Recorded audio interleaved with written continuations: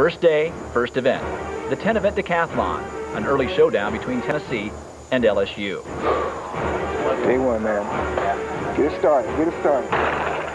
LSU's Clafton Menard was the prohibitive favorite, but his meet ended shortly after the first gun. Victim of a strained hamstring, the trainers attempted to help Menard continue, but he failed to report for the long jump competition in time and was disqualified. We're not asking for the first attempt. It would be if he passed, but he wasn't here to pass. A protest was lodged, but ultimately denied. Our biggest concern, of course, is how bad and how Clafton is doing right now. Things happen for a reason, and this one could be one of those situations. That left the door open for Oregon's own Lorenzo Santiago to do battle with Tennessee's Stephen Harris.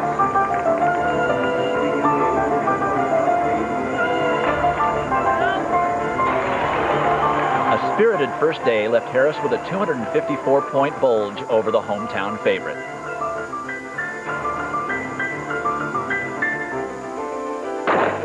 Harris was a key piece in the Vols title puzzle. Santiago, the Buenos Aires native, was competing for individual glory and school pride. They battled back and forth for 2 days under searing skies and record temperatures hovering around 90 degrees.